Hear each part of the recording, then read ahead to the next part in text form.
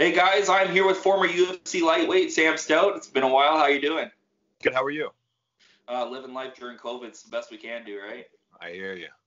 I got a pregnant wife, a 6-year-old, and a puppy in the house, so I'm staying busy. But I feel you there.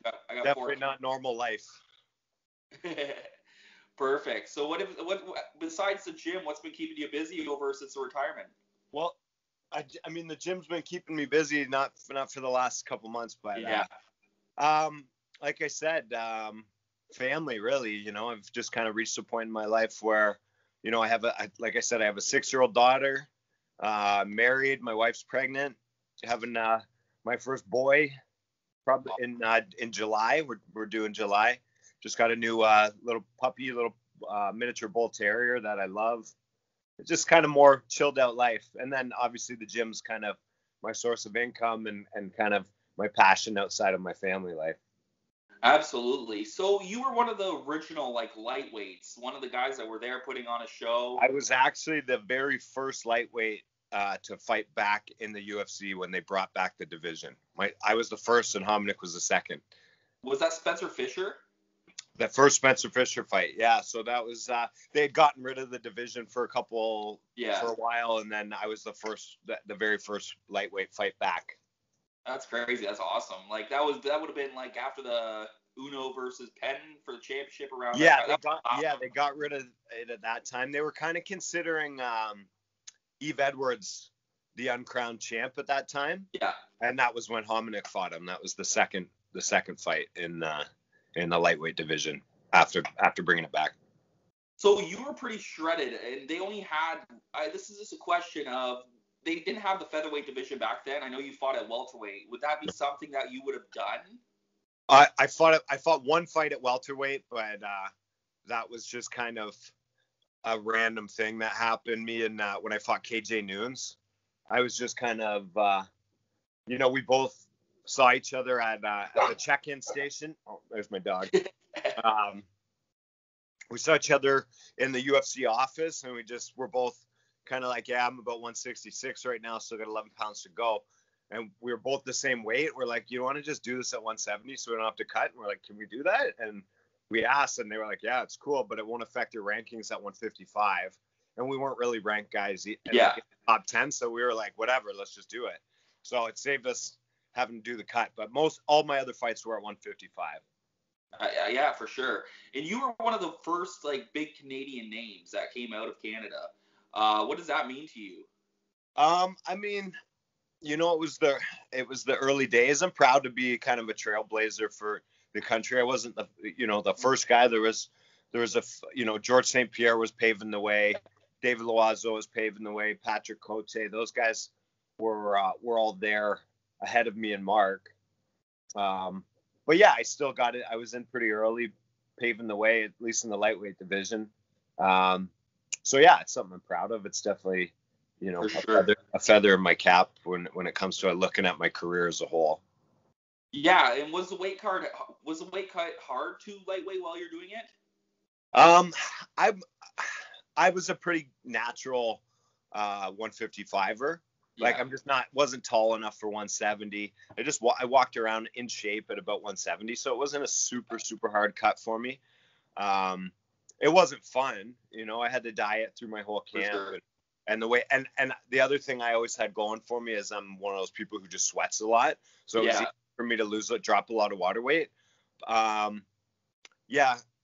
were some times where people talked about me fighting at 145, but I never even considered it. It was, if you look back at my weigh-in pictures, I'd be down to 1 or 2% body fat. So to me, it always seemed like anytime if I'm losing it, dropping another weight class, I'm gonna have to lose 10 pounds of muscle, which wasn't something I wanted to do. Yeah, that's crazy. I don't know how some of these guys nowadays even make weight. Diego Sanchez went down to a featherweight, which is unheard of. I don't understand how they do it. Yeah. Well, I mean, now he fights at 170, right? You see a lot of these guys because he says he'd rather be able to train. It's such a fine line between wanting to be the biggest you can be for your division and having but at a certain point, it affects your training, right? If you're cardio too, right? if you're living off basically a starvation diet, and you have to train twice a day at a very high level against some dangerous dudes, there's a lot of times that weight cut takes a lot out of you, and you're not getting what you could out of your training. Oh, he's trying to say hi there. My dog's trying to get in here. This is hey, buddy, how you doing? Oh, he's cute. This is Evander Holyfield Stout. One of his litter mates bit his ear in half, so we named him Evander Holyfield. You see that? Oh, wow, that's crazy.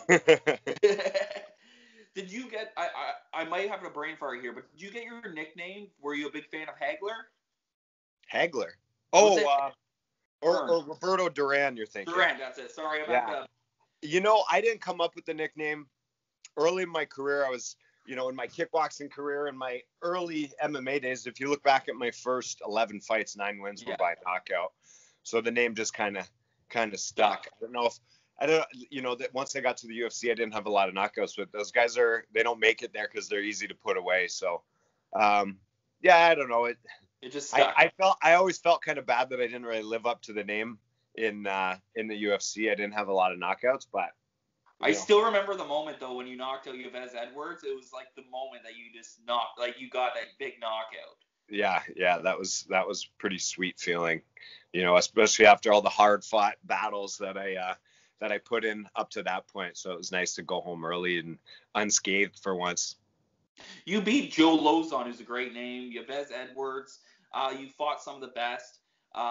Is there one moment in your career that really sticks in your mind? Well, you just mentioned the one moment that, the night when I was at my best was definitely the fight against Joe Lozon. I don't know what it was that night, but, I got to do the fight was in Vegas where I had done my camp and was kind of my second home. So I felt really comfortable. I just really had myself in the right mind state. And that's what allowed me to have the best performance in my life. And it's like, looking back now, I if I could do some things differently, one of them would be to work harder at getting into that right. Yeah. Mindset. That's really the hardest thing to do. Because, looking back after that fight, I was like, wow, I've never felt like that in the cage. I was just so on. I tried to duplicate everything in the next training camp. I tried to eat the same, start at the same time, do all the same, kind of keep the same schedule, keep everything the same. And it just wasn't there the next time.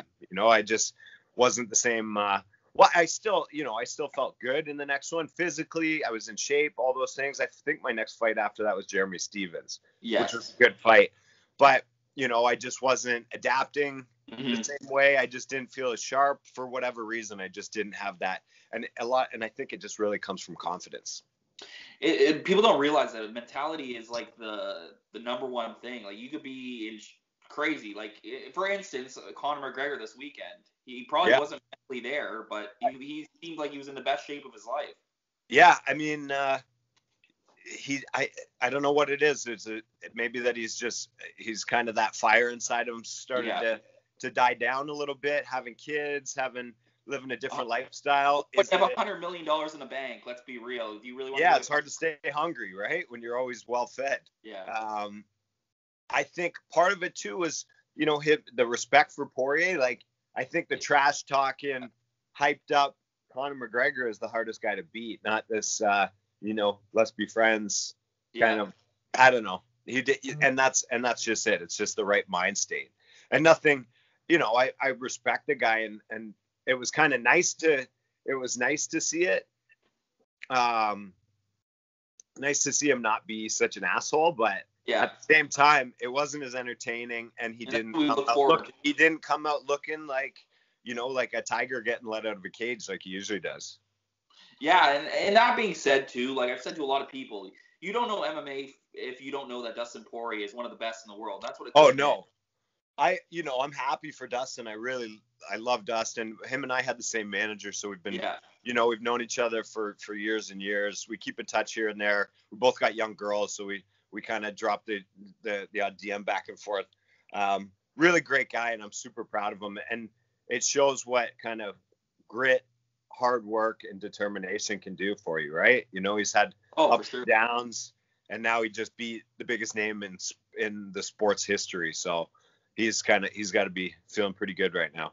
On my prediction video, I actually said that Dustin was going to win in that round, and I put some money down, so I was pretty happy with that. Oh, nice. So, yeah, it was a pretty good payout, like 3-1, 3.5, like 350 odds or something. Yeah, something like that. I got a couple more questions, and then I'll let you go. The big thing was Spencer Fisher had I guess a dementia talk, and he was saying how it affected him. You have a lot of history with him. What are your thoughts? Yeah. Spencer and I have stayed friends over the years, and I was aware of this beforehand. Okay. Now he told me about it, and he wanted to keep a lid on things a little bit, and because he was still hoping the UFC would come to his aid a little bit more. I think they paid for some initial testing. They paid for some initial treatment, got him the diagnosis, paid for his medication for a short period of time, and then just kind of said, all right, you knew the risks. Yeah. Which I think is a pretty sad thing. And I think, Dana White is a hell of a businessman, but I think sometimes he is too business focused. And, the UFC talks about how, when you first get signed to the UFC, they really make you feel like a family, and they make you feel, sure. But the reality is it's they forget about you after a bit. The reality is when you really need them, when it's all over, they're not really there for you. They're not the most supportive family members. So look at BJ Penn. Exactly, and once your contract gets cut, that's pretty much the last you see from them. So that's a sad thing. I think, you hear all these talks, and there's a lawsuit on behalf of the fighters and towards or against the UFC in an antitrust suit. There's a lot of things I think need to change. Treat the fighters better. Dana said in the media the other day that we know the risks, and it's true. You have an idea of it, but you don't ever really think it's going to happen to you. And when we were first starting, it was before all the CTE stuff was ever. Exactly. It wasn't even real. I don't even think it was. I don't even know what year it got discovered in the NFL by, the movie they made that Will Smith made. Concussion. That movie. Watching that movie and seeing and kind of learning more about it, definitely weighed in on my choice to retire when I did. Yeah. And I wouldn't say that. I'm not going to say, like, I'll tell you firsthand, Spencer's brave enough to talk about it. I have some issues, maybe not to the extent he does, but I went through a lot of wars in there. You can fight of the nights a couple times, so yeah, like 6-7 times, and even the ones that weren't fight of the night, some of those, I got in a lot of stand-up fights where, when I retired, I had I saw a stat that said 989 significant strikes landed. It's probably pretty close to the same number of strikes landed against me, right? That's 1,000 blows to the head, and that's just in fights. That's not talking about training. That's not talking about the wars you're putting in the gym. Yeah. So, luckily for me at this point, I have some issues, but nothing as serious as what Spencer was talking about. I feel sorry for him. I wish I could do more to help, but the UFC hasn't left me in a position where, at the end of my career, where I can reach out and help him. Sure. I think the only thing we can do is bring awareness to it and kind of get, the general public a little more caught up on what's going on with these guys, and until the UFC has to make a change. Absolutely. Yeah, it was a big news for a bit there. So yeah. I just got two more questions for you.